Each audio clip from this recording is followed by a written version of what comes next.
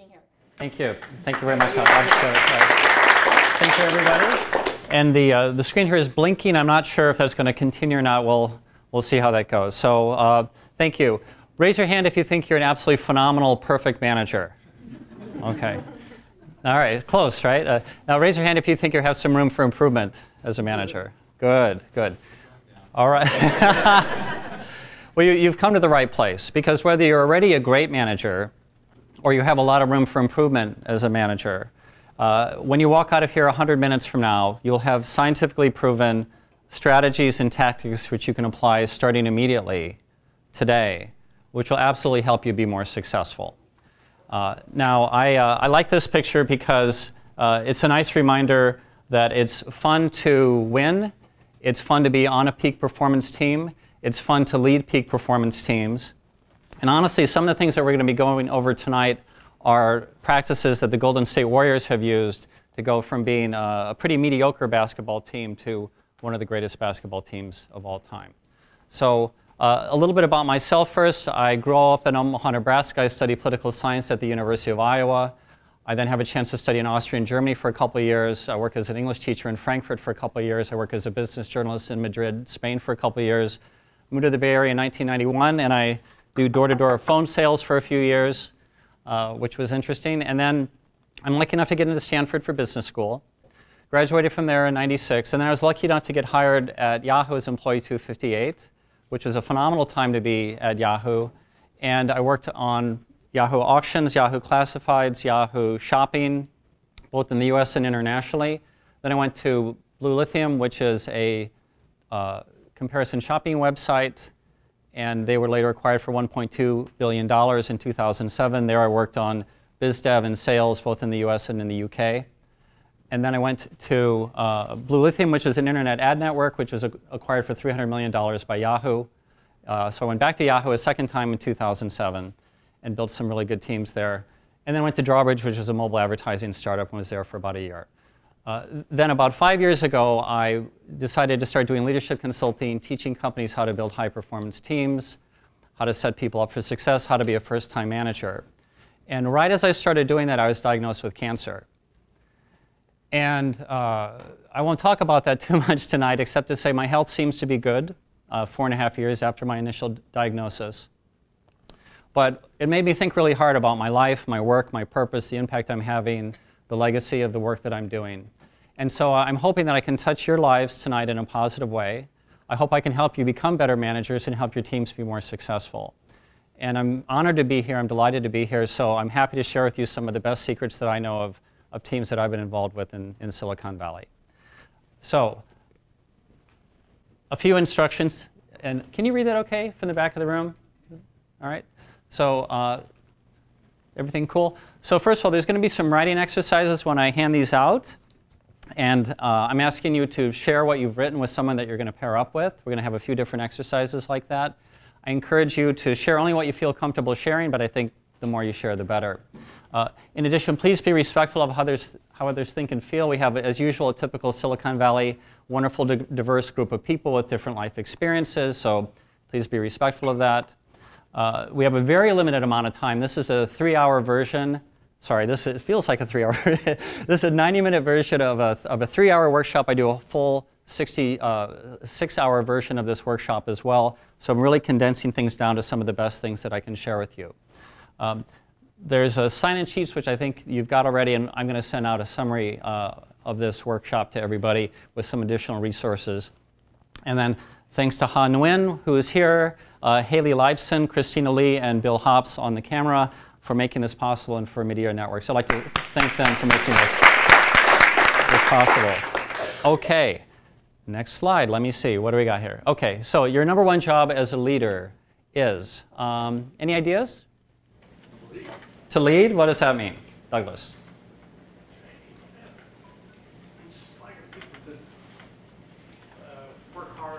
Inspire people to work hard.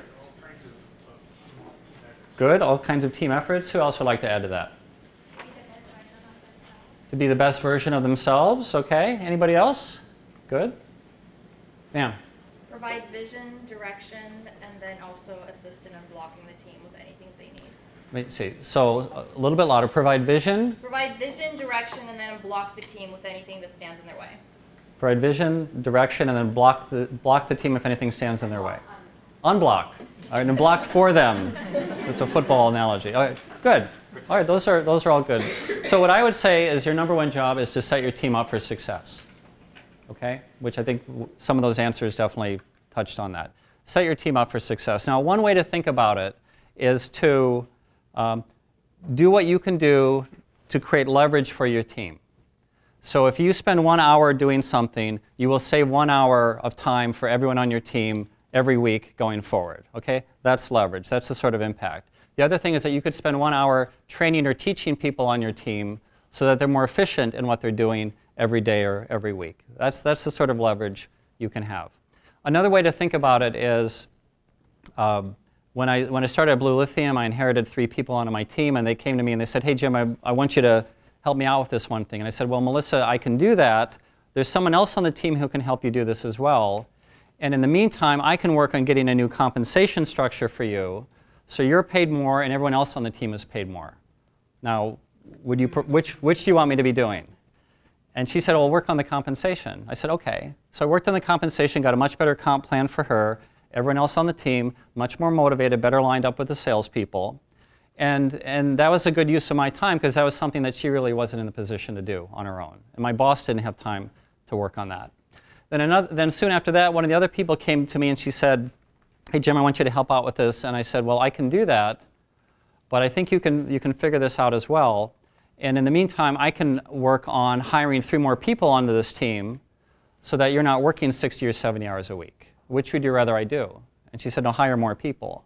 Okay, so these are very simple examples. The examples I'm going to give tonight are pretty common sense and pretty straightforward. But I think they're very practical, relevant for being a good manager and a good leader. So the idea is do what you can do that you're in the unique position to do that often the people on your team can't do and that maybe your manager doesn't have time to do to have the biggest impact as possible. Does that make sense? Any questions? Okay. So what I want to do is another way to think about this of what the manager's job is to set them up for success is the motive is that they want to do their job, they can do their job, and they know how to do their job. Okay, so what this means is that they want to do their job means they're properly motivated to do a good job. They can do their job means they're properly empowered to do a good job. And then they know how to do their job means you train them in order to be effective. It's a very simple framework. I learned this a long time ago, but I think it's been very helpful. And the basis of this is weekly one-on-one meetings where you have really good communication so that they are motivated, so that they are enabled, and so that they know how to do their work. And all of these fit together very importantly. If you have one part but not the others, things start falling apart. So they're all very core components that complement each other. Now, we're going to go over motivation very quickly and over empowerment quite quickly. We're going to spend most of the time on they know how to do their job and then the communication part. Okay? Now, real quickly on the motivational part, let me take a sip of tea here.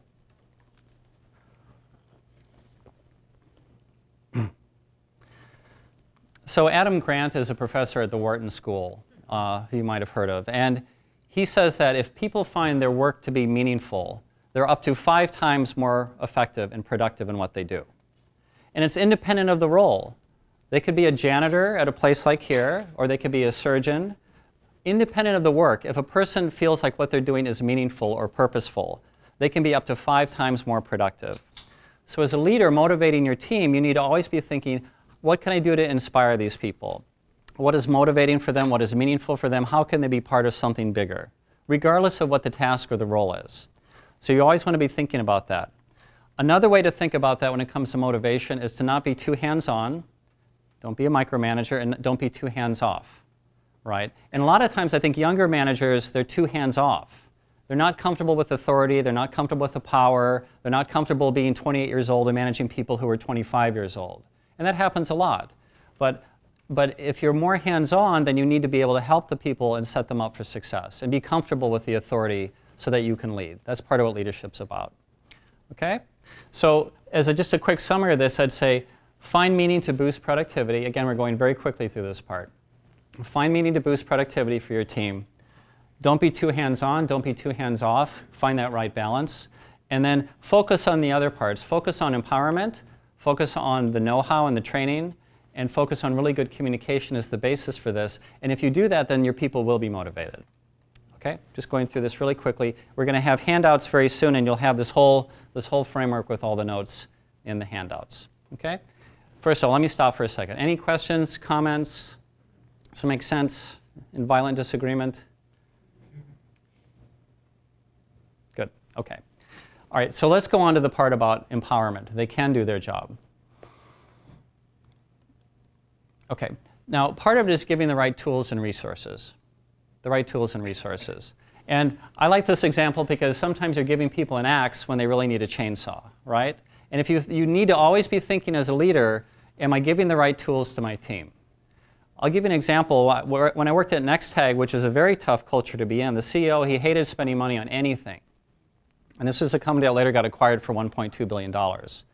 And one day to the next, all of us got an extra monitor on our desks.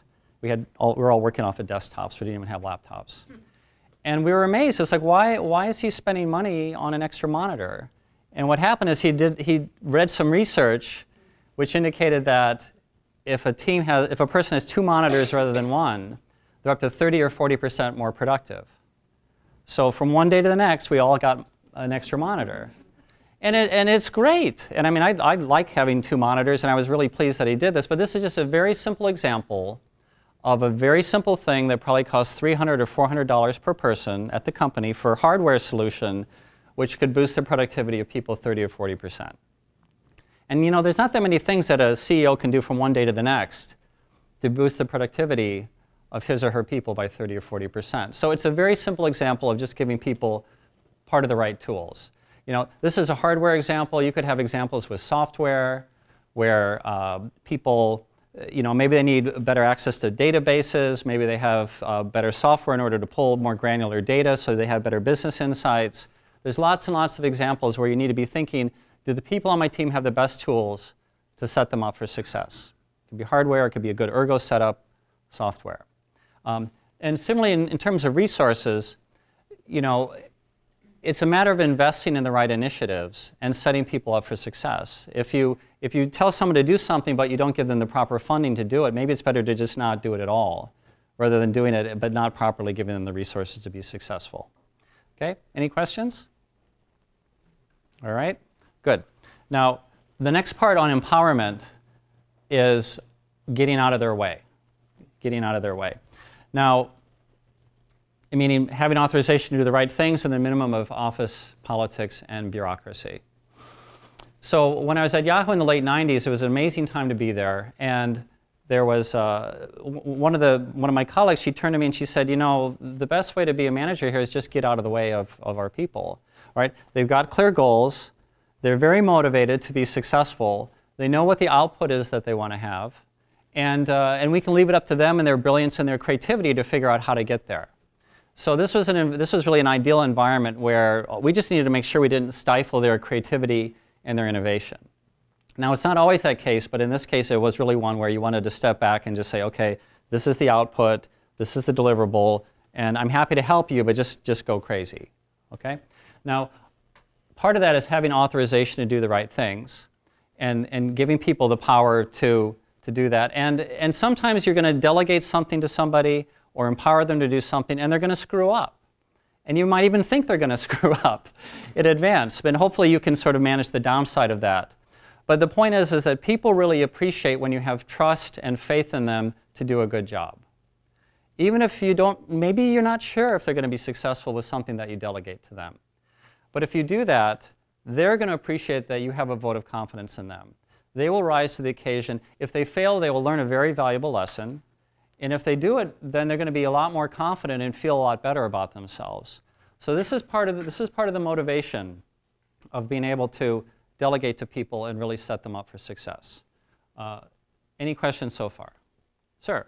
I'm just kind of curious about recommendations around boundaries. Mm-hmm. So for example, a company I knew up in Vancouver, one of their things was anyone could write a PO for any dollar amount. And I'm not kidding, like $1 million. But they had boundaries, and the boundaries conditions were You had to have talked to anyone this decision affected. You had to have considered alternatives, and if this were your company and your money, would you make this decision, right? And if you could answer yes to all of those, then off you go. And so Right. it was boundaries, but fairly loose. I'm curious, like, if you've seen other examples of sort of things, this is the box you can play in, Yeah. or whether you recommend against that. So, well, that's a great, and did it work well at the company you're at? They did pretty well. They got bought by like Kodak before it imploded. Yeah. It went up and then went down. Yeah. So, well, I mean, I think you strike at the heart of the matter. And I think it's for every leader to kind of figure out what are the boundaries or parameters, how much of an explosion can we handle? How much money can we afford to lose? How valuable of a lesson do we want to take? And, you know, maybe you don't want to let them blow up the company, but maybe you let them do a little minor screw up and they might do it right. You know, you could be wrong. They could be the ones who figure out how to do it right. So I say boundaries are appropriate, and you just need to do sort of a risk-reward kind of balance there. But I say in general, delegate as much as you possibly can. There's a quote from Ralph Nader where he says, the goal of leadership is not to create more followers, it's to create more leaders. So the idea is that if you get hit by a bus, you spend all of your time building your team up so that any one of them could step into your role and do an awesome job, right? That's the sign of a good leader. Okay, good question. Other questions or comments? Good. Sir? Just an overarching question throughout your presentation. Please. I'm wondering if there's any distinctions between teams that are co-located versus like geographically dispersed. So the question is this about do I differentiate between teams that are co-located versus geographically dispersed? I have not specifically baked that into the presentation, but we can talk about it, and if you feel like there's an appropriate time to bring it up, we can. But it's hopefully this applies in both situations. I think we do cover it a little bit later on expectations. But if I don't address it, definitely bring it up again, okay? Good. Okay, so let's keep going. Regarding minimum of bureaucracy and office politics, now most startups need a little bit more process, right? What worked as a company with 10 people or 50 people is not going to work when you have 500 people. It's just not. I've been there, right? And so you need to be able to delicately, lovingly, intelligently start putting in a little bit of process as you grow and as you scale. That's how you scale. Right? You can't scale if it's just the kind of creative, craziness that you have when there's 10 people in the office. So for most startups, they need to put in a little bit more process. For bigger companies, there's usually way too much bureaucracy, and it's horrible. And then your job as a leader is to streamline it or get rid of it as much as you possibly can. Now, regarding politics and office politics, what I'll say is, for me, the definition of politics is you're in a company where how decisions are made and who has the power is not clear, is not transparent. That for me is a political organization. And what you want is the opposite of that. What you want is a clear, direct, candid, transparent organization where people can come into the room and say, okay, look, we got to make a decision. You come with your data, you come with your data. We're all going to sit here, we're going to argue about it, and then I'm the decision maker. I will come up with a decision, listening to everybody, and then after that we go out of the room and we're all on the same page. Okay, that for me is a non-political environment. And people appreciate that. They appreciate the clarity of it, because the opposite of it is a political environment where people go into the room and they smile and they're nice and they don't hurt anybody's feelings. Very California, I know, right? But when people go out of the room, then they start lobbying and they start gossiping and they start trying to figure out how to get their initiative. And that sucks. I mean, that is very demotivating for people. So think about this in terms of the impact it has on motivation, and we talk about communication and clarity in more detail later, but this is an important part of it. Good, okay. Any questions so far? Okay, yes, Diana. Nice and loud. How would you decrease politics? Okay, how do I decrease politics in an organization? What I would do is I would have a culture where people can speak their mind, that it's a hardcore meritocracy that reward people with the best ideas, no matter where they are in the organization or anything, education level, anything. If they're there and they have a good idea, hopefully the good idea wins out. and you can set an example by making decisions based on what is the strength of the idea and the merit of the idea, and have a culture where people can go into the same room and argue passionately but respectfully to each other and come out with a decision. That's how I would avoid politics. And when people try to do these sort of backroom deals or lobby for stuff on the side, say, you know what, this is not productive. We will have a meeting and we will talk it all out together.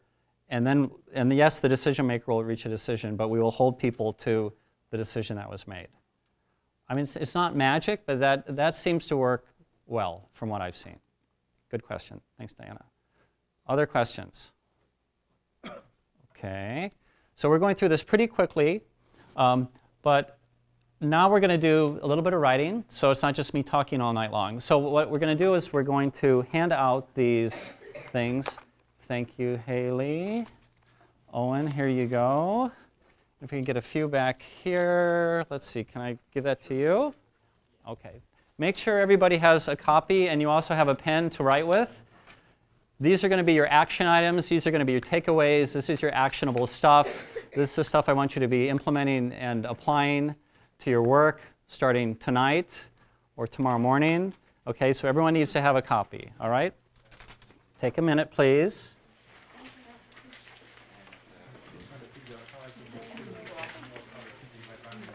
Yeah.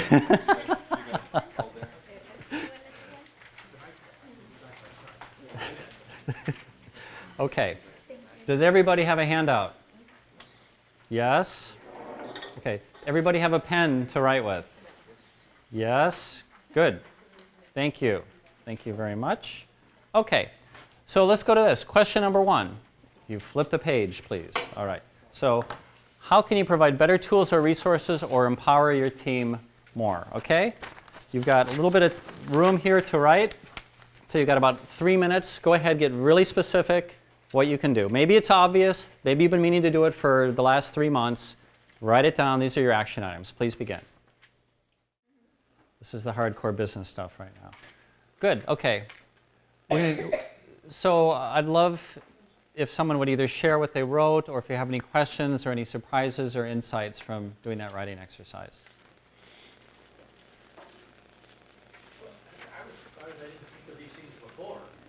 You're surprised you didn't think of these before. Good.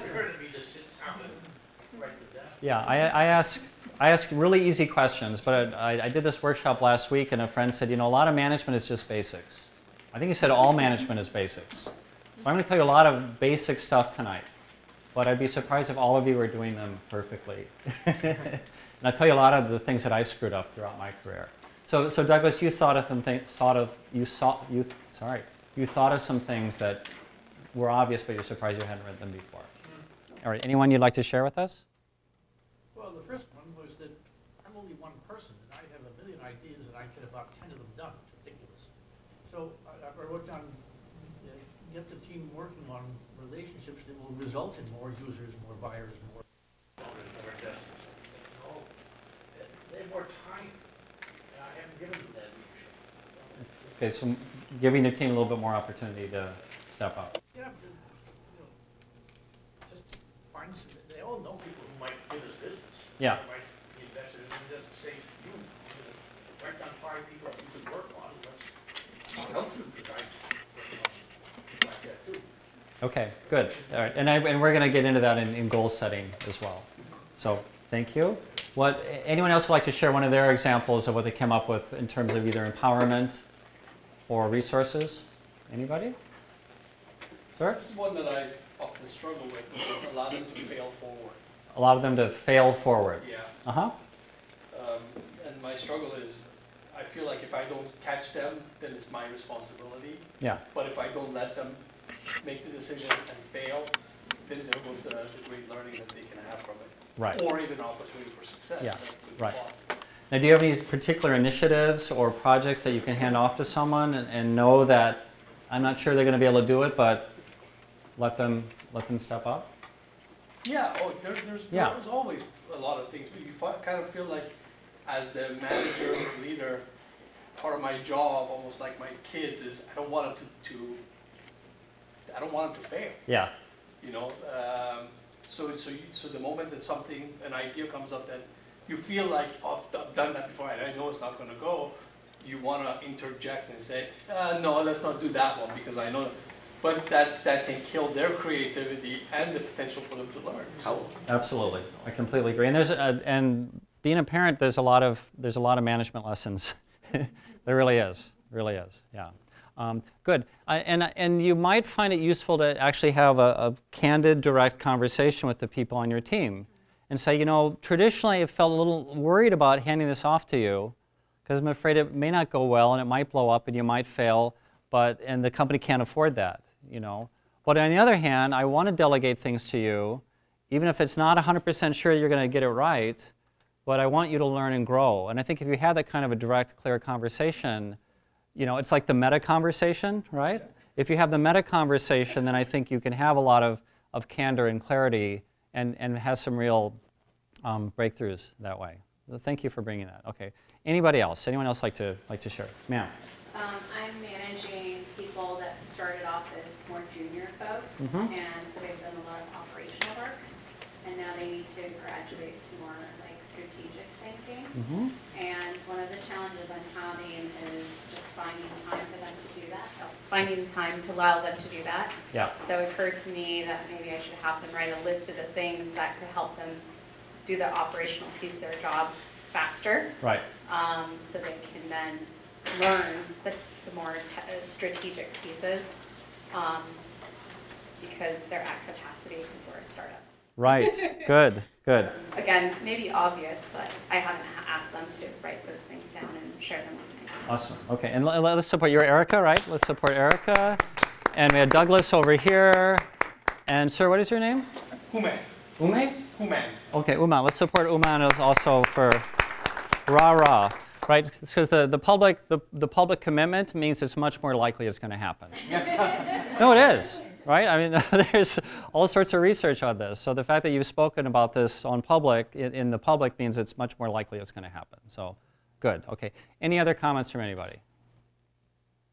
Okay. So we're going to have, sir. I was just saying, clear delineation of responsibilities that you know every person's role on the team, and every other person knows their individual roles.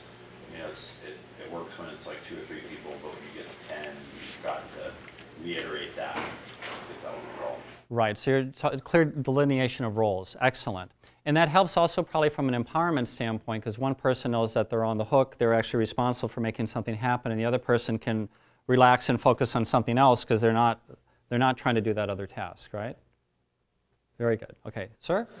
There's actually one thing connecting all of these, which is the plain discussion with someone around what is it you want to do next? And from here to there, can you help them chart a path? So there's a connective thread here. You know, all of these could be connected by working with your employee to understand, like, your report. What do you want to do, right? Like, you know, in 10 years, in 5 years, in 2 years, whatever it is, what are the things that you actually need to do between now and then? And using that as a framework for an opportunity for them to try new things and fail forward, to let them take on responsibility, and also it's empowering them to be responsible for their own success. You want to become the senior whatever, product manager or the strategic whatever. Great. What do you think that person needs to do? Oh, they need to manage a project of blah, blah, blah. Okay, great.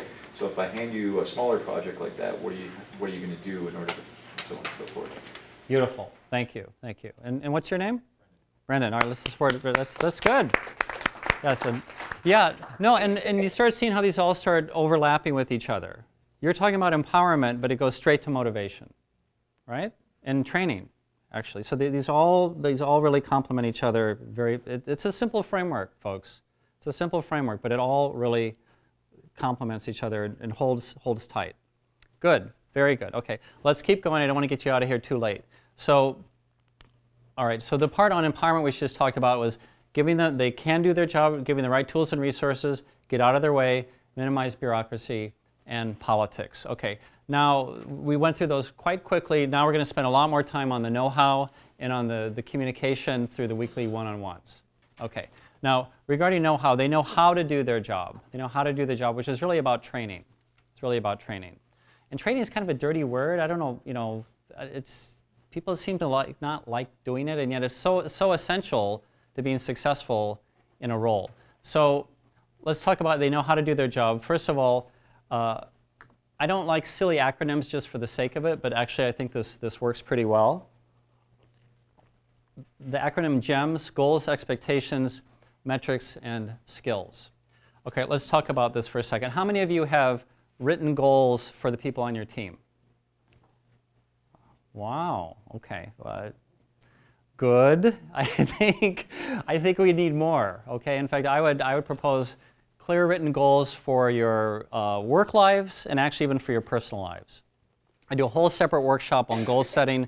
I'm going to Texas next week to do a 3-hour workshop on goal setting. I do 6-hour workshops on goal setting. So this is just a very, very quick slice on goals. But goals are extremely important. So here you've got this data which says that people are 42% more likely to achieve a goal if it's written, and they're 78% more likely to achieve the goal if they do a weekly check-in with a friend. Okay, which kind of sounds like a weekly meeting with your manager, right? Right? I mean, that's powerful. So if you have an idea but you don't write it down, it's just kind of a wish. But if you have it written down and you get specific about what it is, that forces you to think really hard. What am I actually trying to accomplish? What do I want my team to accomplish? And then when you do these weekly check-ins, it's a very powerful forcing mechanism. And I remember so many times when it's like, oh, it's 2 o'clock on a Thursday and I'm meeting my boss in an hour and I haven't done the thing I committed to him that I was going to do a week ago. I better hurry up and do this. And even if it feels very childish, it makes it happen. It makes it happen. Ma'am? Who's writing the goals? You're writing the goals to the team member, or you're saying the team member is responsible for writing the goals? Go ahead. Please repeat it because we're recording. I'm asking who's writing the goals, who's accountable for writing the goals. So what do you think? What do you think? I think that it should be written by the team member and perhaps jointly accepted and clarified and worked on together, but not written by you for someone else. Well, there's pros and cons to both of that. It's not. I think a bottoms-up, top-down kind of consensus is nice. I've seen a lot of sales organizations where the salespeople will sandbag it and say we can only sell 2 million, and the management says no, we need you to sell 10 million. That's normal. That is absolutely normal, and you would not want to rely on the salespeople to just say, oh, we can only sell 2 million. If you're running the company, you say, no, I think we can get to 10 million, and let me see what I can do to set you up for success to achieve that.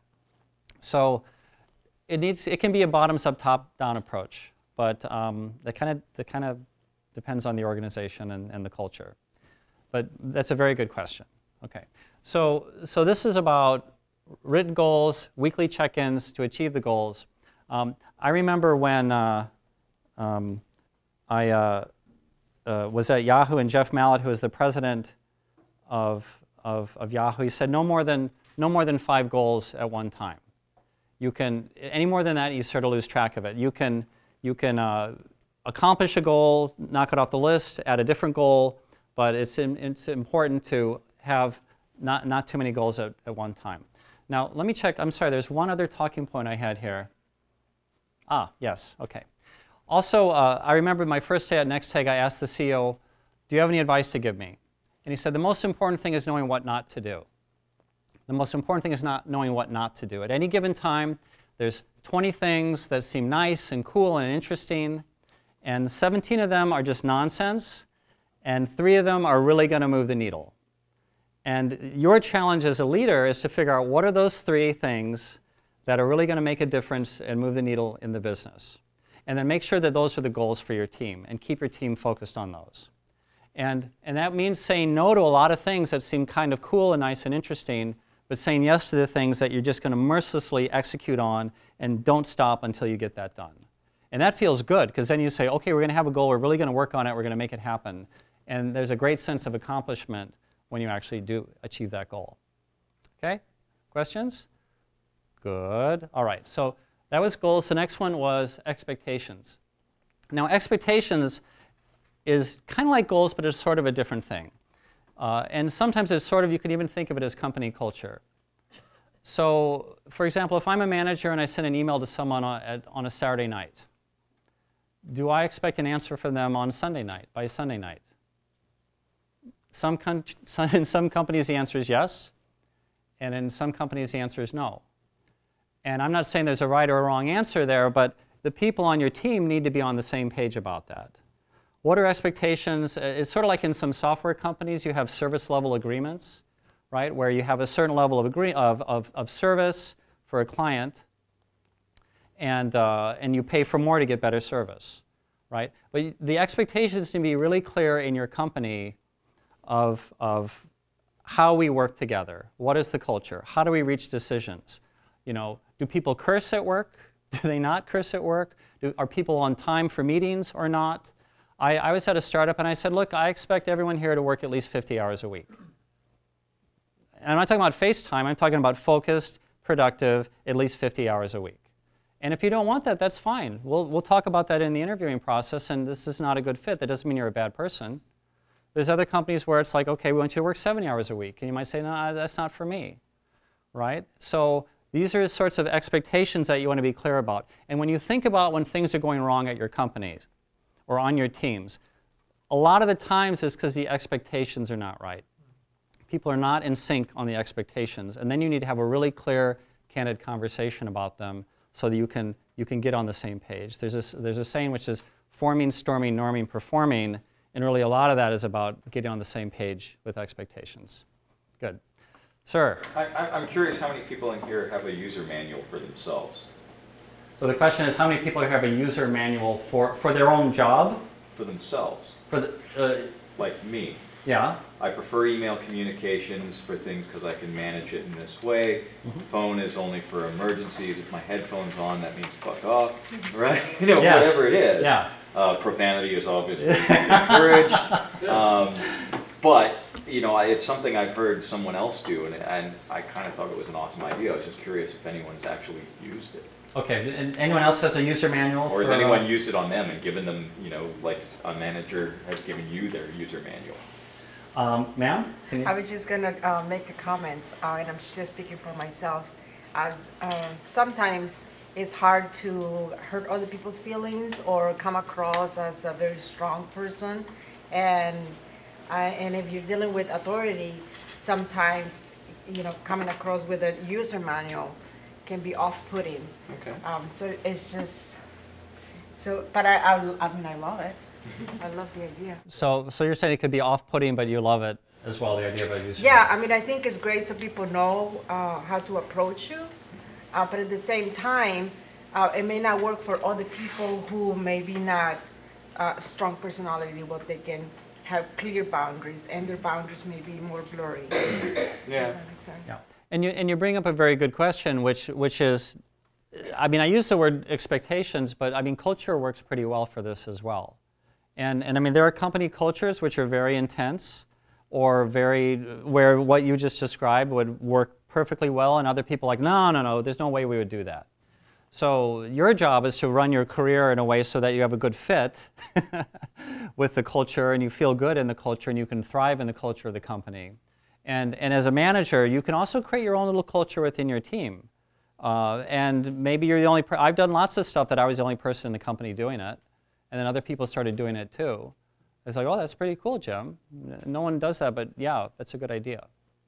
Okay, so good question. So this is about expectations, all right? And it's important to get clear on them with your team. Okay, the next one is about metrics. Now, we live in this big data-driven society, which is wonderful to have data to prove things and not just be wondering. But we're overwhelmed with a lot of data, I think. And for many people, they have dashboards and so many numbers and so many metrics. And all I'm saying is help the people on your team by letting them know the key metrics. And it sounds obvious, but when I started at NextTag, we launched NextTag UK, and after about a month, the CEO pulled me into the office and he said, what's your average cost per click? And I said, God, you know, I think we're doing pretty well, but I don't know what it is. And he said, that's the only number that matters. He said, that's the only number that matters. Everything else leads up to that number. Everything feeds to the average cost per click, but that's the one number that matters. Now, I wish I had been smart enough to figure that out I hadn't, and honestly, I wish my manager would have said, hey, Jim, that's the one number to look at. So for you, with all the numbers that are in your team, all the data that you're looking at, all the metrics you're looking at, and all the KPIs, do your team a favor and point out to them the most important metrics that really are going to move the needle, and it's not going to be 20 things, maybe it's 2 or 3, and then hopefully those are lined up with the goals that you've established for your team. Okay? Questions? Good. Okay. Then the last part is on is skills here. Skills. Now, they can be hard skills or they can be soft skills. When I started at Yahoo in 1997, I sort of had a role which is kind of like biz dev, and very quickly we did a redefinition of the jobs, and I was a product manager. And I didn't know any HTML. I'm not an engineer. And so I started doing a lot of HTML, and I was terrible at it. And I was slow, and I was inefficient, and I was wasting people's time. And after about 6 months, my boss came to me and said, Jim, this is crazy. Let me send you to a Saturday workshop on a couple weekends, learn HTML from the bottom up, figure it out, stop wasting people's time. And I became much more efficient and much more productive as a result of just a little bit of investment of time to learn something. And that was just a simple hard skill. Okay? There can be hard skills where you need to learn, or the people on your team need to learn, I don't know, Python, Ruby on Rails, SQL queries, negotiation skills. They can be soft skills. They can be time management skills. They can be organizational skills, leadership skills. But you always want to be thinking, as the leader of your team, where's the skills gap? What does it take for people on this team to be successful? And what do I need to do to make sure that they're learning and growing so they can be successful as you're developing the people on the team? Okay? Make sense? Good. Okay. So that's goals, expectations, metrics, and skills. No questions? Good. Okay, so let's go back to your booklets. This is question number 2. So I want you to go back to the writing exercise. 3 areas where you can help your team with goals, expectations, metrics, or skills. Nice specific action items. Please begin writing. You got about 4 minutes. Now what I want you to do, I want you to stand up, stand up, stand up, everybody. All right, I want you to take what you've written, pair up with one other person, and you've got about 5 minutes to share what you wrote. Okay, please begin.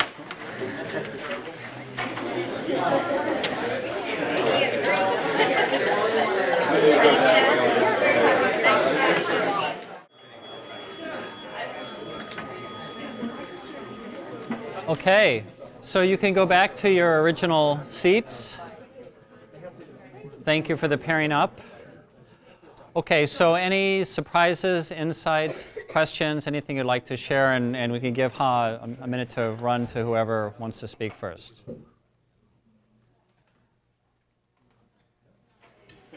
Any surprises? Okay.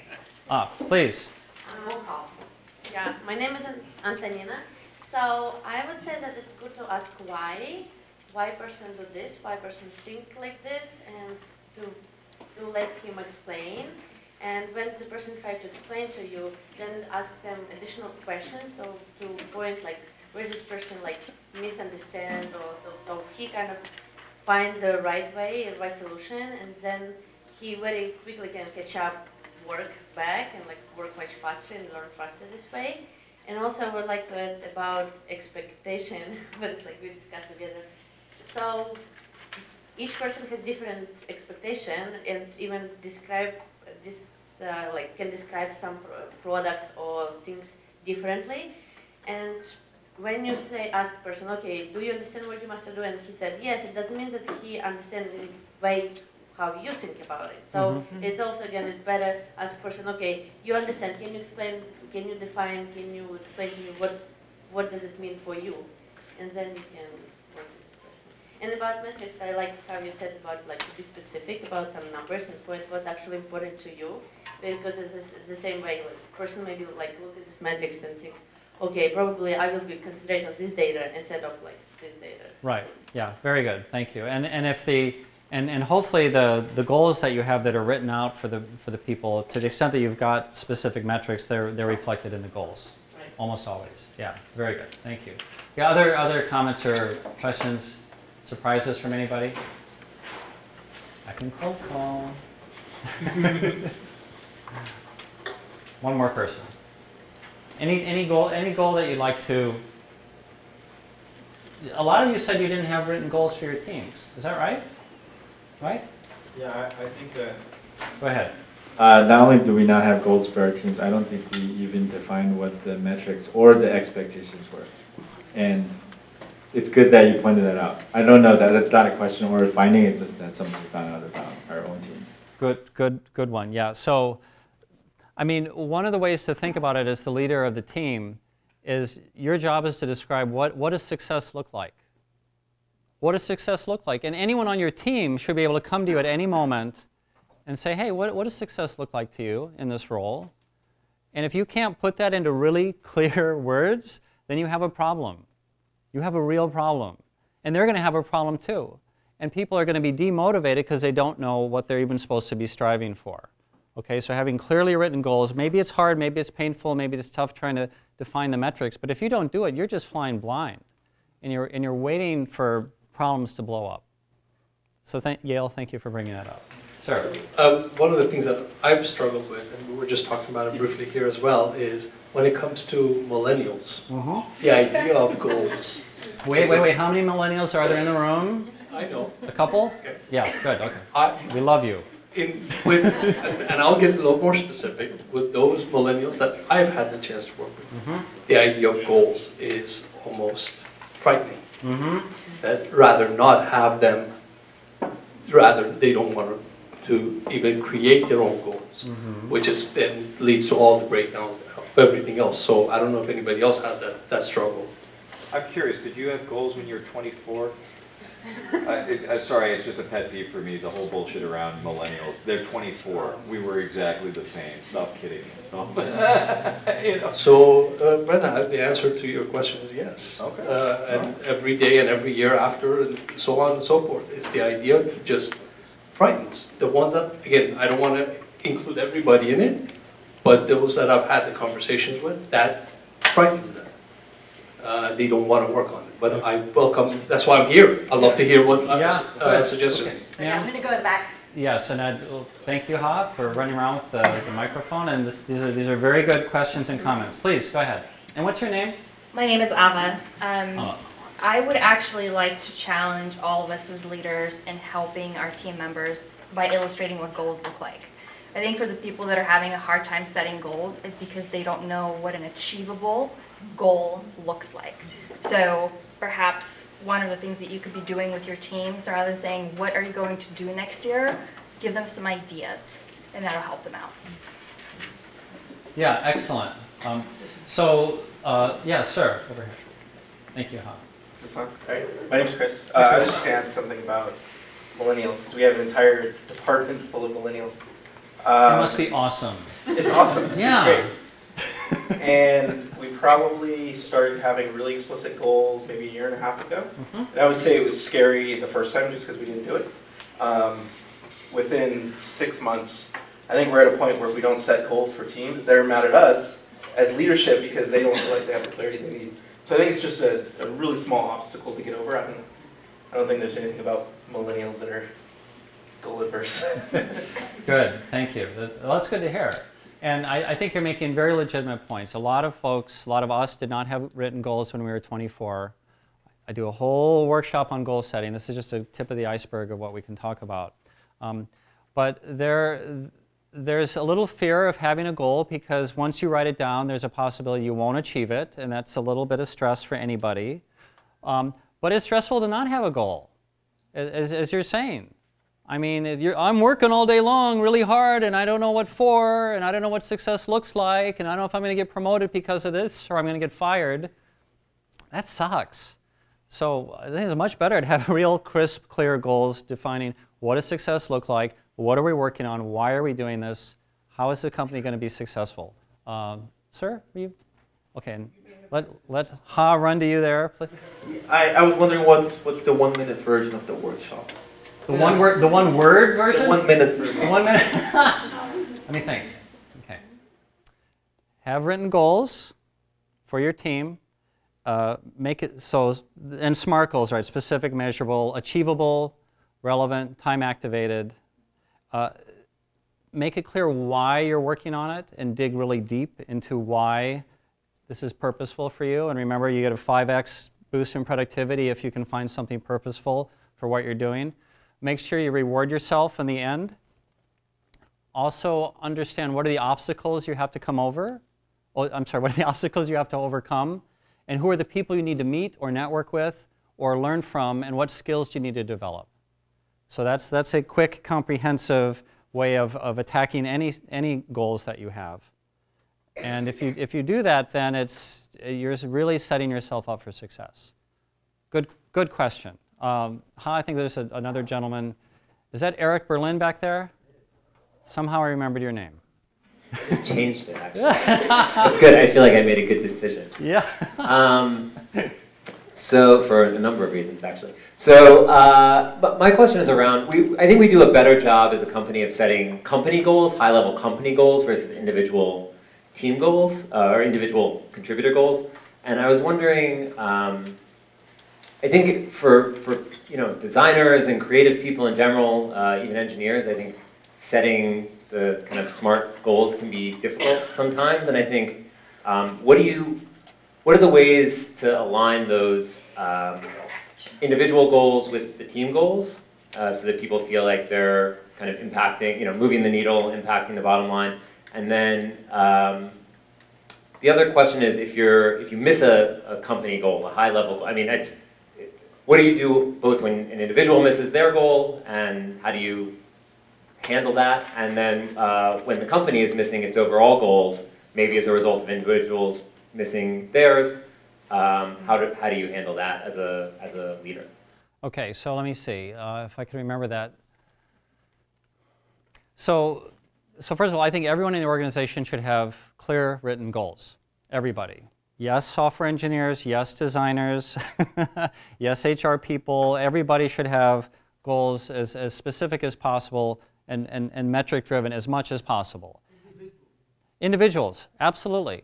Absolutely. And all the individual goals should roll up to the team leader's goals, right? It's like a pyramid, right? They all should. So the leader cannot be successful if the people on his or her team are not successful. End of story. There's no way that the leader should be able to succeed if everyone underneath him or her is failing. Okay, so there should be an absolute clear goal alignment in that respect. And that should all feed up eventually to the division, or I've worked at big companies and very small companies, but it should all be consistent. So there's no weird contradictions. There's no one who's doing great while the company's doing horribly. There's a whole separate discussion of whether there's bonus structures built around achieving goals or not, and whether it's a quarterly thing or an annual thing. That's a longer conversation. And for some startups, it's not that way, but it's the equity. So did that answer your question? Did I miss one? Did I miss the second one? I guess if an individual or the company is missing goals, how do you deal with that both at the individual level and then also at the company level? So the question is, if an individual is missing the goal, how do you deal with that? Well, your job as a manager is to set your people up for success, right? So if they're failing, in part, you're failing. And you need to make sure you're doing everything that you can from what we're going over tonight to set that person up for success. Now, if you do everything you possibly can to set them up for success, the motivation, the empowerment, they know how to do their job, great weekly communication, which we're going to talk about, and they're still not really stepping up and doing it, then maybe that's not the right person for the job, right? And you need to get someone else in there who's going to be a better fit and can do it. On a company level, if the company's failing, then I would think that any sort of reward or bonus structure would reflect the fact that the company's not thriving. And the other way around, if people are working really hard, then hopefully they're able to benefit from the company doing well also. Okay, so good questions. All right, so okay, obviously there's a lot we could talk about on goals, but let's keep going. I don't want to get you out of here too late, but these are very, very good questions and comments. So let me see. So we are now going on to, so we talked about goals, expectations, metrics, and skills. We're going to keep going through the know-how part here. And what number is that? Trillion. What could that possibly be related to? Okay, well, all right, so basically it's the estimated cost of the US economy every year from workplace interruptions and information overload, okay? This is according to an author, Jonathan Spira. So, you know, I'm old enough to remember when the internet was new, and it was just amazing, the information you could get from it, right? But as time has gone on, especially with social media, we're getting interrupted all the time with pings and alerts constantly. And people are really struggling right now. This is, you know, never in human history have human beings had to be so bombarded with information and data. And a lot of people are really struggling. A lot of people are struggling. Now, do any of you see this as a problem at your companies? Yeah, I think so. Now, there's also research that indicates that I think it's like 56% of peak performance employees find their workplaces to be too distracting. Too distracting. These are the high performance people. What was that sound? I'm distracted. So these are the high performance people who are distracted. The low performance people are the ones doing the distracting, right? They're the ones who want to make jokes and they want to hang out and they want to have fun and they, you know, but your most valuable employees, the people who are serious about their careers, the people who are trying to add value, who really want to learn and grow and do great work, they're getting distracted too much. Often it's the software engineers, right, who are the most valuable people, and they really need to be able to have their heads down doing their work rather than getting interrupted all the time. Okay, but not just everybody. Everybody can benefit from that. Okay, so if we agree this is an issue and a challenge, then here's a few ways to prevent interruptions. Take a quick peek at that, please.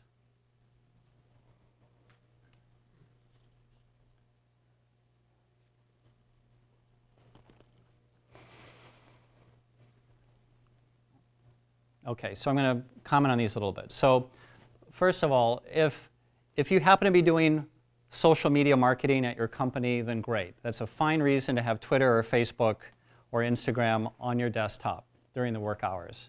If you're not doing that, I see no reason why you should have that on. And I like Facebook, but it shouldn't be on. It's just a distraction. It's just an irritation. If you really can't live throughout the business day without checking in, then carve out 10 or 15 minutes over your lunch hour. And yeah, go back online and catch up with your friends on Facebook or whatever. But the rest of the time, if you're at work and you're really productive and really focused, then you don't need to be doing that.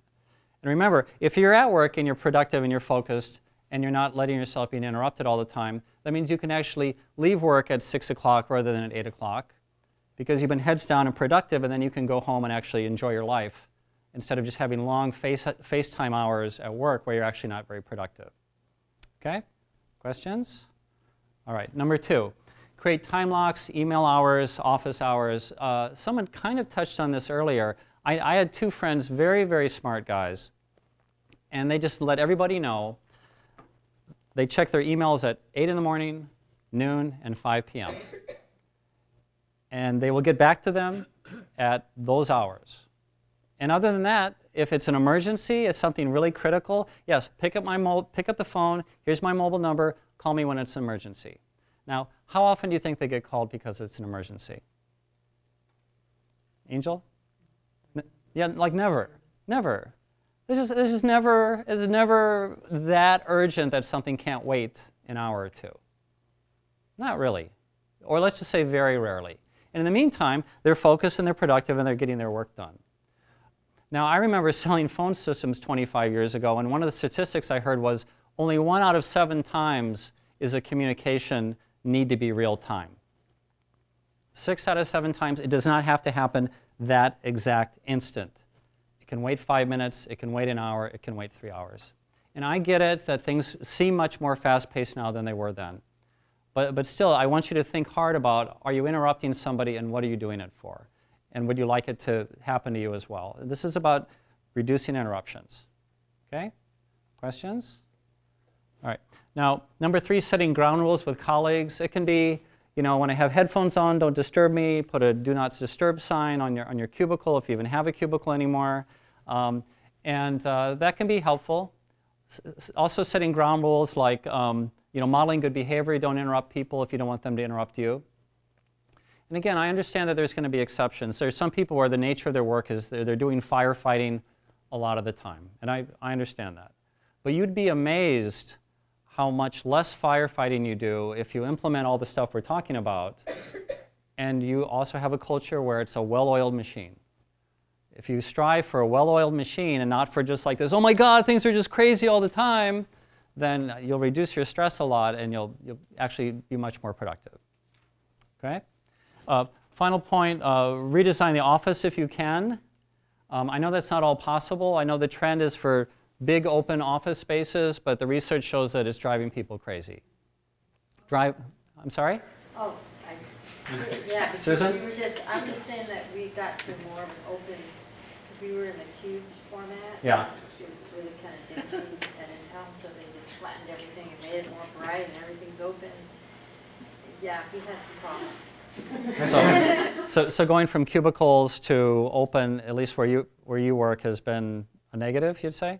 Well, it's a big adjustment to transition to that type of work environment. People are used to having their own cubes and some private space. So Yeah. I think the best of the balance is that one is not for everyone. Yeah. And so you got to have some privacy and options, and then have the open for. Right. Yeah. I think the pendulum is going to swing the other direction. I think people are realizing this is a little insane. People are really unproductive. It's very stressful, by the way. The content switching that's happening constantly is very taxing on a person's brain. Very, very stressful. So if you can reduce that as much as possible, that'd be a good thing. And then also work from home if you can. And I know that doesn't work for everybody, but I had people on my team and they had their get stuff done days, and they worked from home. And they were way more productive, and because we had clear goals and they were motivated and they know what they were doing, and I could see what they were doing, it was totally fine because I was able to empower them. Okay. Jim, there's studies about being in the office because the pendulum's going the other way. We were at home and people were working at home, and then there's this idea that you don't collaborate as much, you're not interacting with others, and they want you in the office, butts and seats in the office, so you can have these water cooler conversations and other things. Yeah, so just so the microphone picks that up. So you're talking about that the pendulum had swung for more people being in the office because right, well, I think, and I'm familiar with these conversations, I think that if people's goals are clear and the deliverables are clear and it's quantifiable as much as possible, then as long as people are getting their work done and the manager knows what they're doing, the people on their team are doing, then they can be very productive at home. And people can be in the office but wasting a lot of time as well. So it's not about FaceTime and it's not about the optics, it's really about clear goals in the output. Okay? Good. Very good comments. Let's keep going. This is another thing in terms of time management, which I call blocking out your calendar. So it's kind of a screenshot of my calendar from a while ago. So basically, I take everything that I'm doing, all the meetings, all the projects, all the initiatives, all the to-dos, and I just throw it on my calendar, right? So stuff in red are things I can't miss, like a talk. Things in blue are things that I absolutely are committed to doing, or meetings. And everything in yellow is just kind of things I kind of want to do sooner or later. It's sort of fluid. Maybe I think something's going to take 30 minutes. Sometimes I think it's going to take 2 hours, and I just put it all on my calendar. Does anybody do this? Okay. Does it work pretty well for you? Yeah. I mean, and what I like about it is a couple things. Andy Grove, who used to be the CEO of Intel, he said the more you can create routine in your life, the more you reduce your stress. The more routine you can have. It sounds boring, right?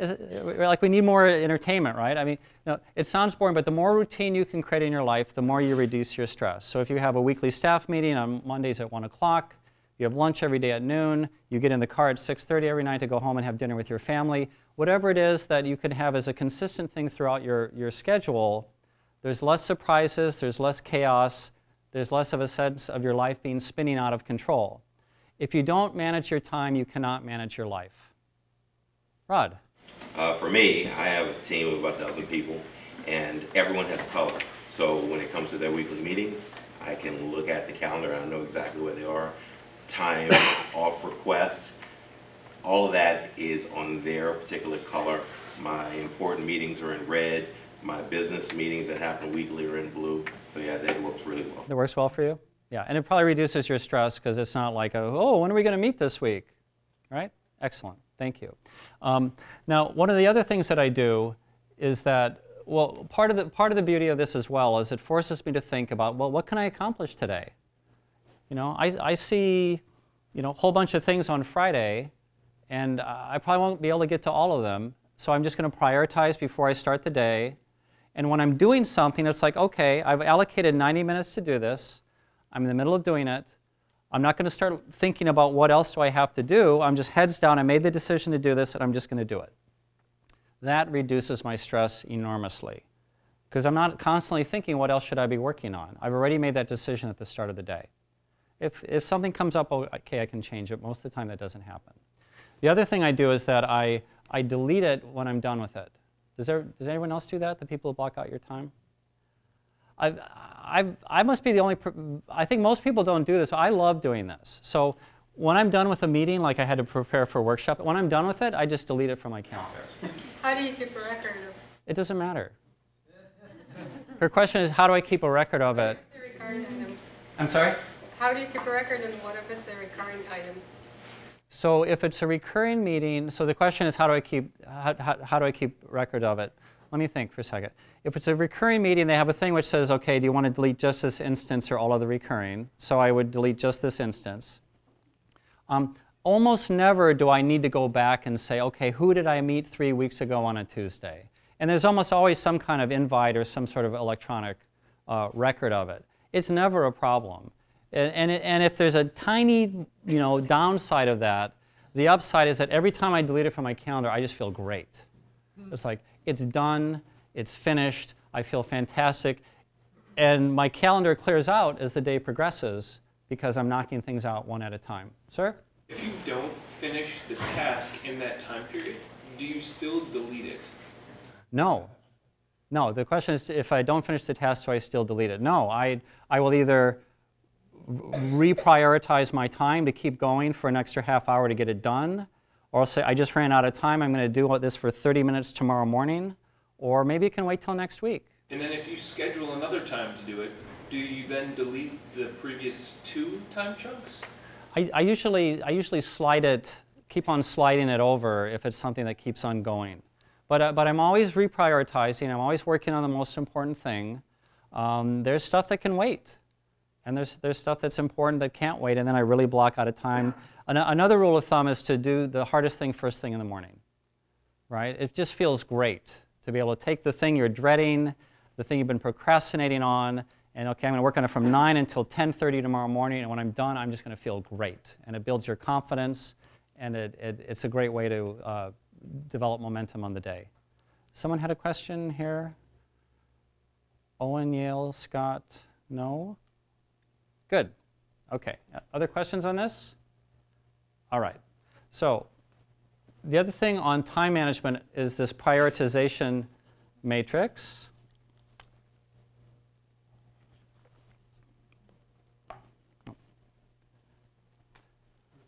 Being an MBA, I figured I had to have at least one 2x2 matrix in here to justify the tuition.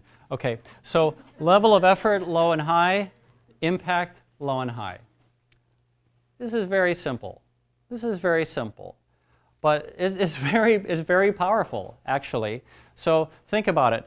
High impact, low effort stuff, that's the low hanging fruit. That's the stuff that's going to move the needle. That's the stuff you should be working on all the time. Really knock those out, right? Because it's big impact and not very much effort. The stuff over here, high impact, high effort, that could be like a big software development project. That can be like a new financial IT system. That's a lot of work. A new marketing plan, perhaps. That can be a lot of work, but you're glad you did it. That's the heavy lifting of work sometimes. Okay? The low impact, low effort stuff doesn't take much time, not very hard, doesn't make much of a difference. And these are the things that, you think, oh, I'll just spend 10 minutes here, a half hour here. This is what happens when you get to the end of the day or the end of the week and you realize you haven't done anything. Right? Well, I've been kind of busy, but I don't know what to show for it.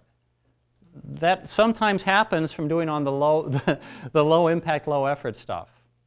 Okay, so you should really try to not do those as much as possible. And then the worst thing of all is the low impact, high effort stuff. the worst thing for a manager is when you see your people working hard on something that they shouldn't be doing at all, right? I mean, you just feel like banging your head against the wall. Now, I remember when I was at Blue Lithium and I had a manager, Dave Zimmon, who's a very talented manager and a guy I respect a lot. And my team was really struggling with all these priorities and things we're working on. And Dave came into the room and said, okay, you know what, let's whiteboard it. Let's write out everything, all the initiatives, all the projects, the ways we're spending our time, what's sucking up our time. And we just put all of it in this 2x2 matrix. And literally within like 20 minutes, it was crystal clear what we needed to do, what we needed to not do, what we needed to start doing, right? There's an old framework which is start, stop, continue, which is also a good way of thinking about your initiatives, okay? Make sense? Okay, questions? Good, all right, so back to the writing. What I want you to do is, this is question 3 in your workbooks here, okay?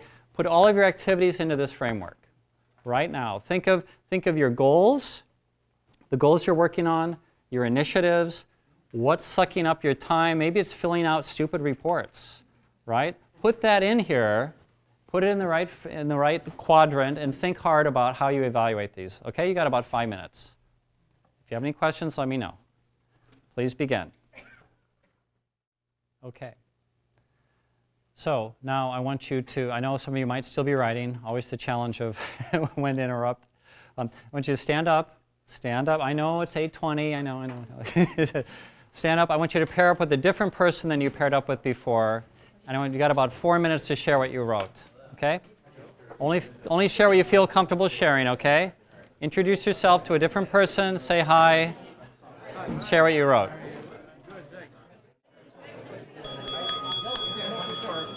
You are welcome to sit back down if you want. You don't have to. Okay. All right, so good energy in the room. I like that. All right. How was that? Any surprises from that process of having to write in the quadrants there? I'm curious what quadrants most people found lots of their stuff in. So like maybe show of hands or something like hi. No, sorry. This is my workshop, sir. So, okay. How about a great idea? All right. So show of hands. Who found most of this stuff to be the high impact, low effort? Most of their stuff. Okay.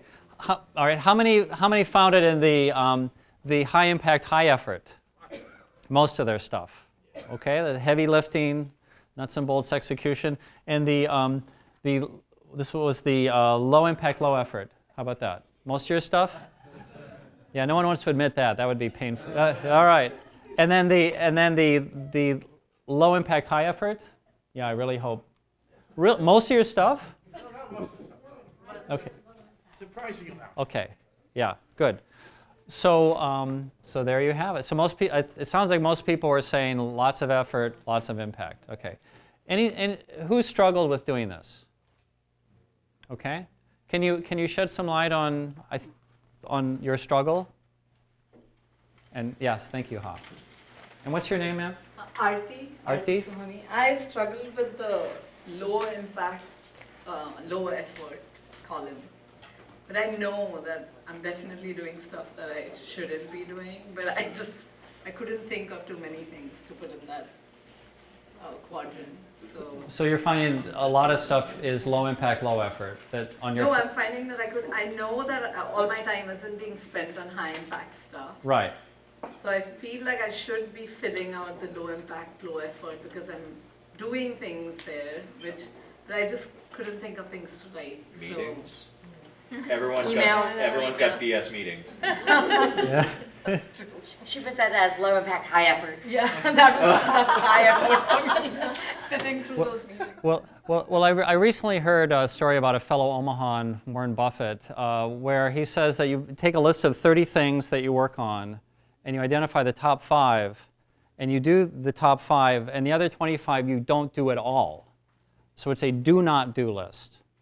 It's a do not at all, not even a little bit, do not do list. And I think that's brilliant. And honestly, Next Tech where I worked, we did a lot of the absolutely do not do that, not even for 5 minutes. And that kept us focused on what was really going to matter. But thank you for sharing. This is hard, I think, for a lot of people. Okay, other questions, comments, or insights? Ma'am, and what's your name? Okay, Chungwei. And Ha's running over here with the, or walking. She is sauntering over here. There you go. It's related to this, but I really want to hear your perspective, especially considering your experiences. One thing is regarding really setting the goals or setting the rules for yourself, but sometimes there's also beauty of just let things be, and then, or especially in life, you know. Like, well, the beauty of letting things be? Yeah. Okay. Yeah. Because there are times we jump in too quickly, we jump in too fast, and then you find that become actually inefficient.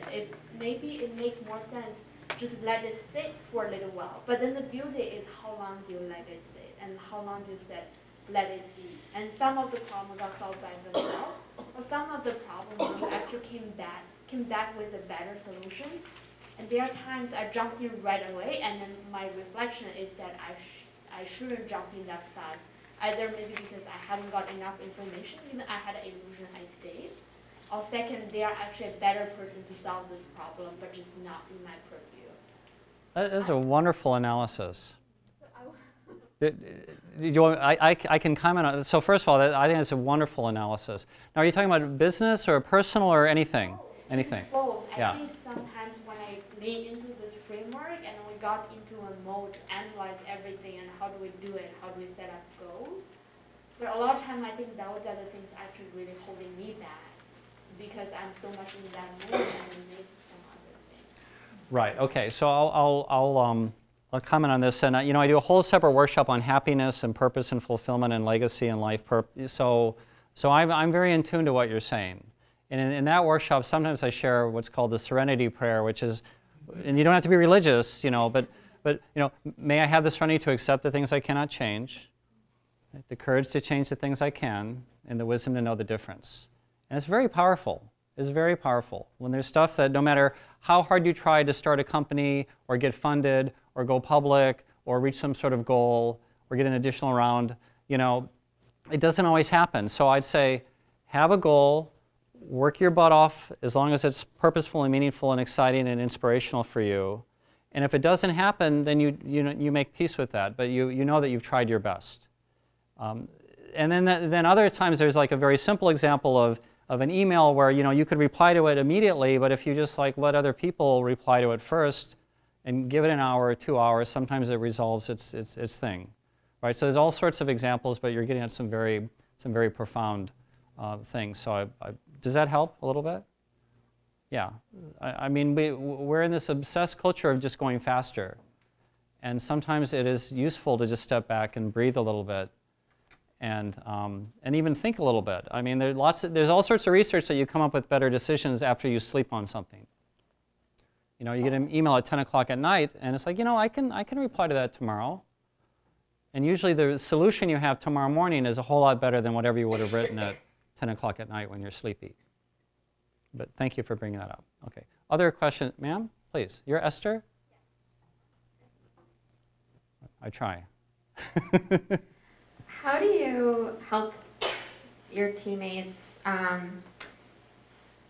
stop doing the low impact, low effort stuff? How do you stop the teammates from... What do you think? What do you think, Esther? I mean, other than sort of bringing it to their awareness. Now, are you a manager or talking about colleagues? Talking about a colleague. Oh, it's very close colleague. the blonde-haired dude next to you? Maybe. Yes. Okay. So, well, in a culture where the expectations are clear, frequent, candid communication, then you can get practice with having those conversations, whether it's with the manager or with the person who reports to you, or also with a colleague. That's one thing. I would assume that you two report to some manager. You don't. You're co-founders. Okay. Well, then all the more so, right? You need to figure out a way to communicate with each other and resolve things. And you can have a valid, mature, legitimate conversation about what are we working on, what are we not working on, and you have to figure it out. I don't know what else to say there, right? Ma'am, yes, please chime in. I've had to deal with this problem as a product manager that's usually hired in after a startup has proven that it's a sellable concept. And so I have to have this conversation sometimes with the leaders that I work with. I feel like some of the factors are like comfort, like I've always done this and it's part of my routine. Sometimes there's actually no one to hand it off to, and there's valuable insights, so maybe like reducing the frequency of that work is part of it. The other part is also that sometimes it's just fear. They haven't stepped into like leadership or more executive tasks, and so they're trying to avoid it because they're used to being the doers. So I think the short answer is sometimes it's just more emotionally driven than like business driven. So just trying to understand like how is that work reaffirming their contribution to their company, and how do they want to shift their contribution as part of it. And also they also have to trust the people that they're hiring on, and sometimes it's hard to trust people with your baby. So me helping them trust me and others is part of the equation. I don't know if that impacts you guys at all, but I would say that's been my experience. No, that's awesome. Thank you. Thank you. Yeah, ma'am, please. I would also just add, do you both agree that these activities are low value and low impact? So you may have different beliefs about the value of them. Sure. Yeah, reasonable people can differ. Good. Now I don't want to get you out here too late, and we got a little bit of a late start. So, but Chris, you had a good comment about, or a question about email. Do you want to? I mean, at the risk of opening a huge can of worms, which I don't want to keep you folks too late, but yes. Go ahead. So on my matrix, I had a big block that I called handling email, and I thought about it, and I couldn't decide if it was low impact or high impact, or low effort or high effort. So I just sort of put it in there, and I just do with it, but it takes a lot of time. Thank you. Does anyone have a very succinct way to help Chris with his email struggle? No. Ma'am. I have some advice. Please. Chris, consistently inbox zero. You think people care more about what you say and the way that you say it than they actually do. I think people appreciate a response faster, even if the wording isn't perfect, even if the spelling isn't perfect, even if you don't say exactly the right thing. Just responding and opening up that dialogue, I think, is more important than getting your thing right the first time. And if you have that fear of like, I have to write this perfectly drafted email, that's what causes procrastination and not getting the emails. Excellent. And you know, what that works with is also like company culture and expectations. And it can be very beneficial to say, you don't need to have this perfectly grammatical, eloquent email if it's just an internal thing. We'd much rather go faster and get it done. And that is part of a corporate culture in terms of expectations. Very good. Someone else had something? Yale? And after this, we're going to move on. Yeah, I just want to add, a lot of the high effort, low impact thing that is happening when I wrote down emails in my segment was a lot of people are really sensitive and they take things the wrong way if you are being concise and you're not being clear. And that happens, that's really backfired for me. So now I actually have to write 4 paragraphs and it really sucks. Oh, my second one is hop on the phone. Yeah. Like if you think something's emotionally sensitive or fragile, get on the phone or see the person in person. Like don't do that over email. Did you look at my slide too, down? Thank you. Amen. Absolutely. As we will soon see. Good. Okay, let's keep going. This is very, very good. Angela, you right? No? Okay. Good. So just as a quick summary here on the part about know-how, we had time management, prevent interruptions, block out your calendar, use your prioritization matrix. Okay, we're going to go quickly into communication. Okay, and we'll probably be done in, I don't know, 10 minutes or so, maybe 15 max. I've got time, but I don't want to keep you folks too late. Okay, so communication, ask open questions. Take a quick peek at this, please.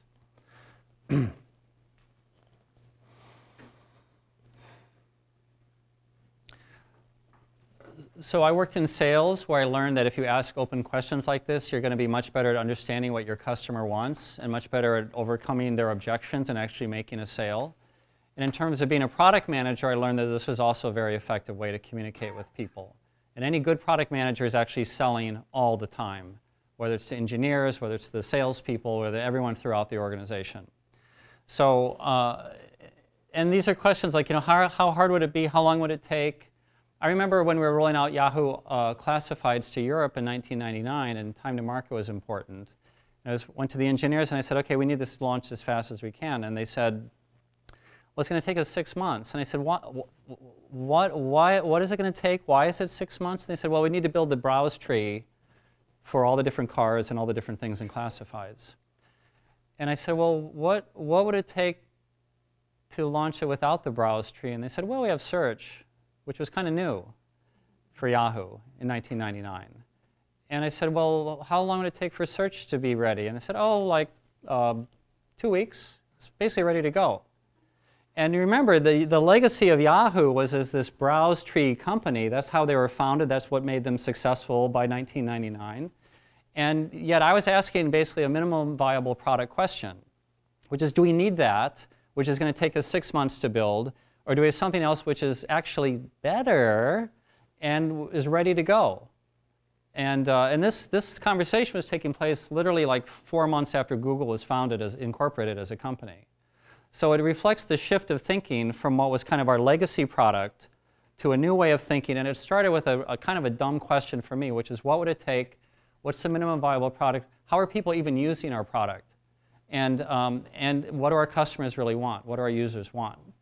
And because we went with search rather than with browse, we were able to launch within basically a month.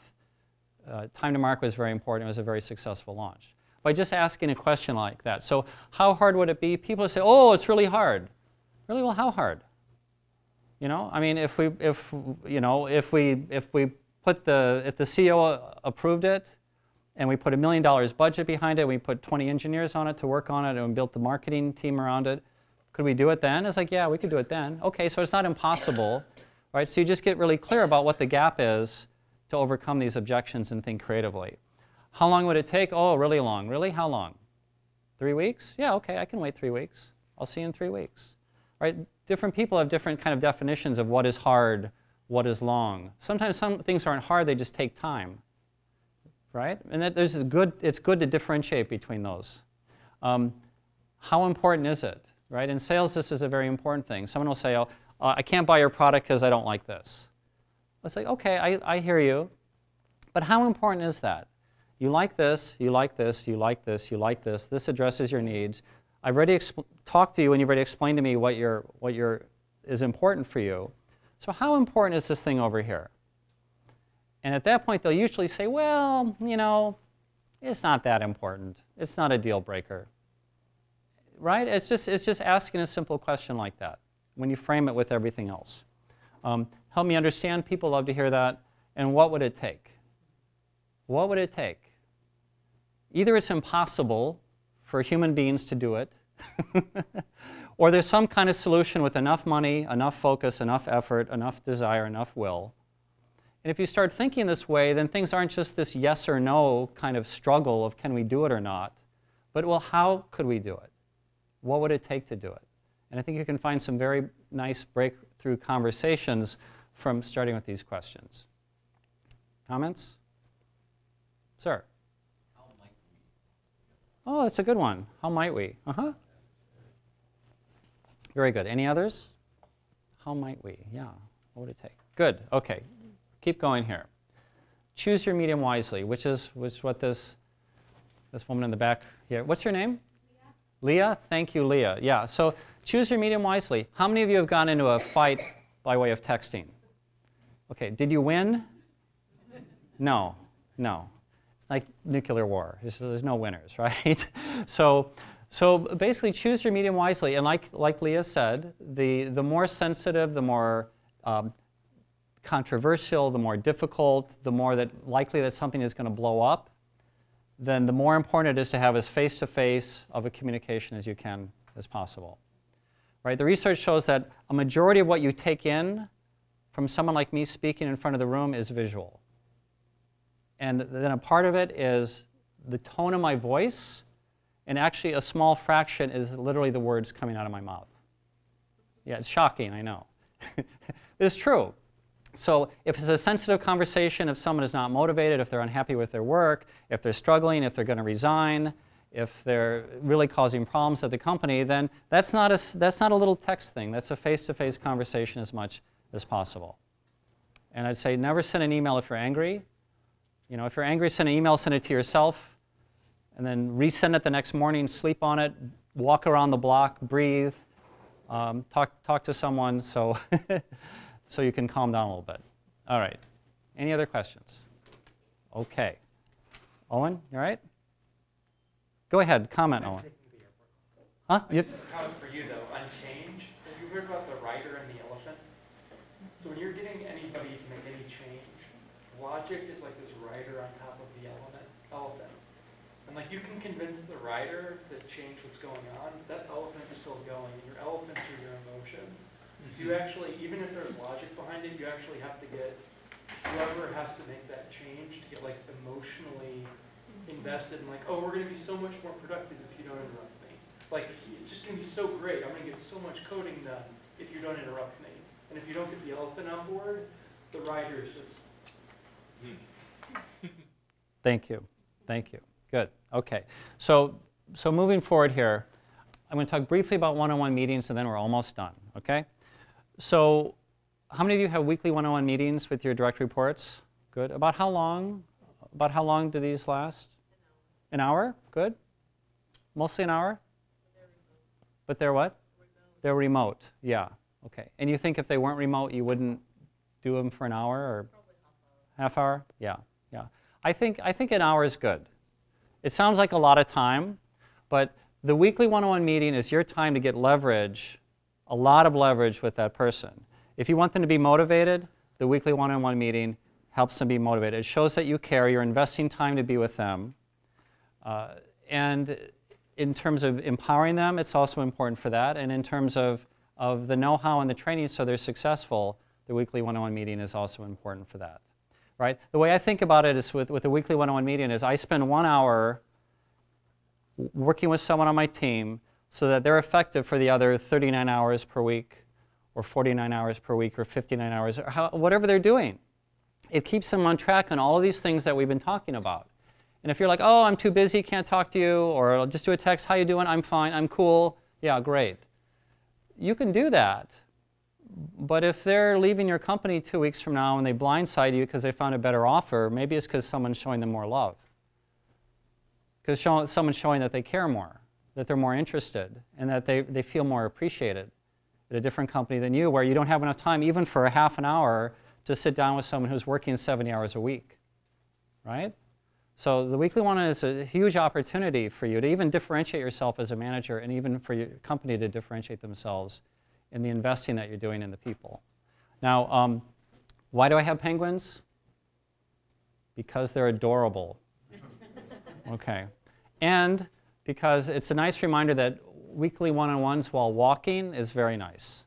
Steve Jobs was familiar with the research that people think better, the brain works better when you're walking. And so Steve Jobs was famous for doing walking one-on-ones. I know that Mark Zuckerberg does this as well. Jeff Weiner from LinkedIn does this as well. I've done this many times throughout my career, and it's very effective.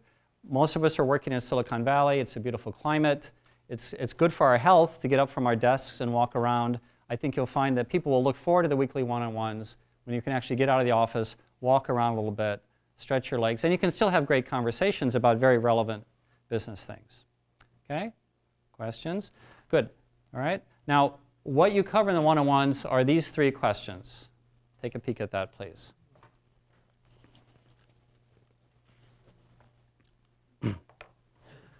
Okay. Most people don't do this. I've done this, and it's worked very, very well for me. Okay, so let me go through this. So in a weekly one-on-one, I say, okay, on a scale of 1 to 10, how is your job satisfaction? You know, 1 is you're resigning right now. 10 is this the most amazing job you could have in the world. What's your satisfaction? And they'll say, oh, Jim, it was, I'm a 7 this week. I said, really, a 7? Like last week you were a 9. What happened? Well, this sort of frustrated me at work and kind of had a problem with a client here, and then this is something that a colleague did that was bothering me. So that's why my satisfaction is at a 7. I said, oh, I had no idea. Okay, I'm glad you brought that up. Let me help you out with this, and a colleague can help you out with this, and here's something I need to give you some background on. Okay? See, so without knowing that, without having the weekly one-on-one, I wouldn't have known that the morale went from a 9 to a 7 over the course of the last 7 days. And remember, the number is just a number, but it's a springboard to a qualitative conversation on how they're feeling. Okay? Now, then I say, okay, my rating of your performance is. Okay, so I say my rating of your performance is a 6. I say, what, a 6? I thought I'm a 10. It's like, well, you dropped the ball on this. The quality of your work was not very good here. And I don't think you handle things well with a colleague. So I'm giving you clear, direct, candid feedback right now on something that's happened in the last 7 days. We're not waiting for an annual performance review. We're not waiting for some sort of quarterly review. I'm telling you right now something that happened in the last week. So you can course correct very quickly based on this clear, direct, candid, frequent feedback. Okay? And people appreciate this. And this creates a culture of openness and candor and honesty where things are not political because people are used to having these sort of candid conversations. And people actually appreciate this. They may not agree with you, but at least the expectations are clear. And you can give them a chance to improve and learn and grow. And that's what people are looking for in a leader. Okay, and then number 3, how do you rate my performance as your manager, right? So it's a two-way street, right? And they say, oh, Jim, I'll give you a 7. It's like, oh, geez, what can I do to get to be a 10? What will it take for me to be a 10 manager for you? It's like, well, I need better compensation.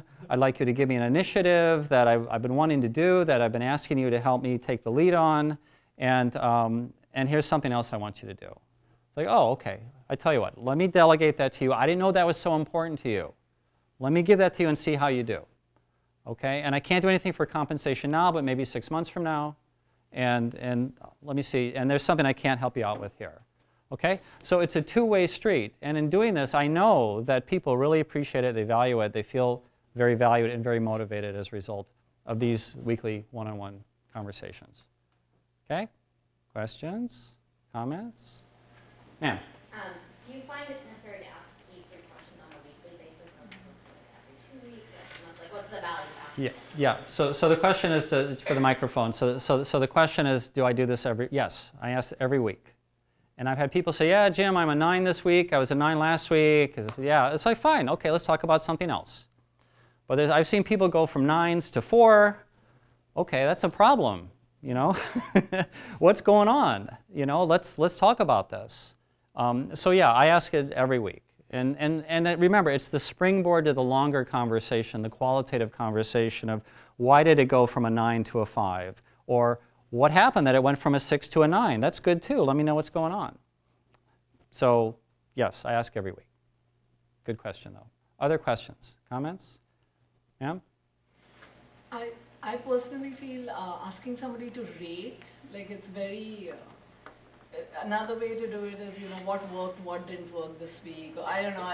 This seems, I'd find it a very hard conversation on a weekly basis with some of my reports. So you're asking, you're saying it could be a hard conversation on a weekly basis. Yeah, I can understand that. And I find that it works very well. It takes a little bit of getting used to. But this what works and what doesn't, that's not going to tell you if someone went from a 9 to a 6. It's not. It is too qualitative. But what if you have a very emotional report who is like a 4 just because, you know, they're having a bad day? I mean, so how do you filter that, right? Because you're assuming that the person who you're talking to has really thought about this. But many people are, you know, come unprepared and are like, oh, it's a 2 because I had a bad email or something. And yeah. Yeah, okay. I'm just curious how that works. So I think people get used to it. This is part of a company culture or a team process, and I've never had a problem implementing this. Never. Never. I mean, you know, I had someone who said she was happy and then she left after a while, but I knew she was struggling. You know, the part of the benefit of this is like a doctor taking a pulse when you go into the doctor's office, or your blood pressure.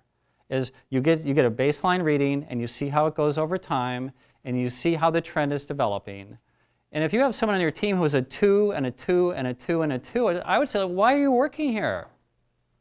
If you're miserable, why are you working here? Help me get you higher. And if I can do nothing to improve your satisfaction, then you owe it to yourself to work somewhere else. And I'll find someone who wants to work here. It's not a threat. It's just for your own sake. You should work somewhere else if your satisfaction's at 2, right? And that's, for me, that's just a candid, useful conversation. But you bring up a very good point. Remember, the number is just a springboard to a qualitative conversation. Good question. Yes? I'm reflecting on that point of view, and for me, I think questions just about like gender are starting to come up. I work in product management, so most of the engineers I work with are male, and then most of the business folks in marketing are female. Yeah. And so if I were to, and I manage people across both departments, if I were to ask these questions to maybe some of the women, I think they would overestimate their, or give me a number higher in their satisfaction and lower in their performance, and then on the engineering side, the inverse. So I think I'm having, and it's not a reflection of what they're actually performing, it's just I know that, I know how people sort of respond to situations, and I know them really well, so I could probably, you know, adjust that. But I do think, like, if I were to, I think phrasing may be important, I think is the point I'm taking away. Although I think, like, this is maybe an ideal to achieve, but I think there's a little bit of a gendered language issue there that's tickling my experience sort of pieces. Yeah, no, I think you bring up an excellent point. And remember, just because they rate themselves as a 9 doesn't mean they're a 9. But you are getting a baseline, you're seeing a trend over time, you can disagree with them. And this is not the same as a formal annual performance review. It's just over and over again, you're having this conversation of how they think they're doing, and you can set them straight. You say, you're not a 9. This is a 9. You know, this woman on our team, your colleague, she's a 9. You're not a 9. She's doing the level of 9 work that I expect, and you're not. And you can be very blunt about that to bring them back a little bit more to reality. You don't have to compare people, but you can just say, this is what I expect, and you're not there. And that is a very useful conversation to have. Because they're not going to go 6 months thinking they're doing awesome when you disagree. They'll go 6 days. That's a much better way to go. Much better way. Okay? Very good comments. Okay. Well, let's wrap it up. So what I want you to do on your action item is no specific writing, but I want you to start doing this. Try it out. I think you'll be thrilled. And if you're worried about it, then ask yourself, what exactly are you afraid of? Literally, what are you afraid of? Because this should be fairly straightforward. And I think I know people appreciate it. Okay, number 3, start using the method with your, the 3 questions with your direct reports. And I encourage you to go to your managers, if you have managers. Go to the board of directors, you know, or the investors, and no, ask them. Ask them. I mean, every one of you is sitting in front of a feedback form where I ask you 1 to 10, how'd Jim do, right? And I mean, I want to hear.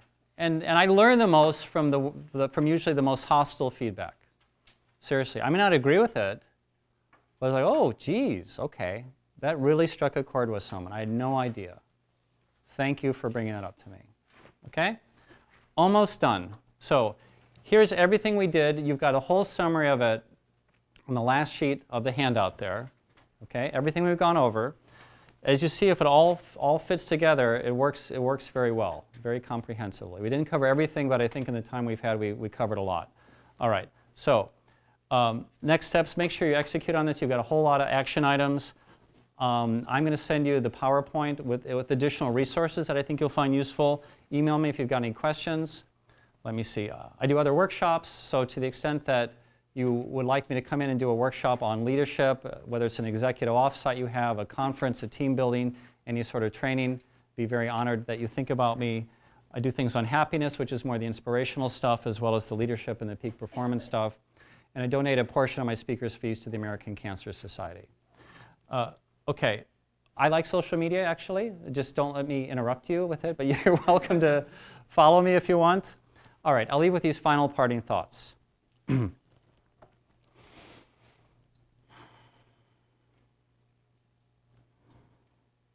So we've covered a lot tonight in the time that we've had. But even if you implement 20% of what we've gone over, I'm confident that you'll be a more successful manager and your teams will be more successful. And I want to encourage you to think about your life leading your peak performance teams. Imagine your life when your people are motivated because they know that you care about their success. Imagine your life when they're able to do their jobs because you've empowered them. And imagine your life when your teams know how to do their jobs because of the goals, expectations, metrics, and skills, because of the time management, and because of the awesome communication that you have with them in your weekly one-on-ones. When I think about this sort of life for you, I think you'll be really happy. So from the bottom of my heart, I wish each and every one of you lots of continued happiness and success leading your high-performance teams. Thank you.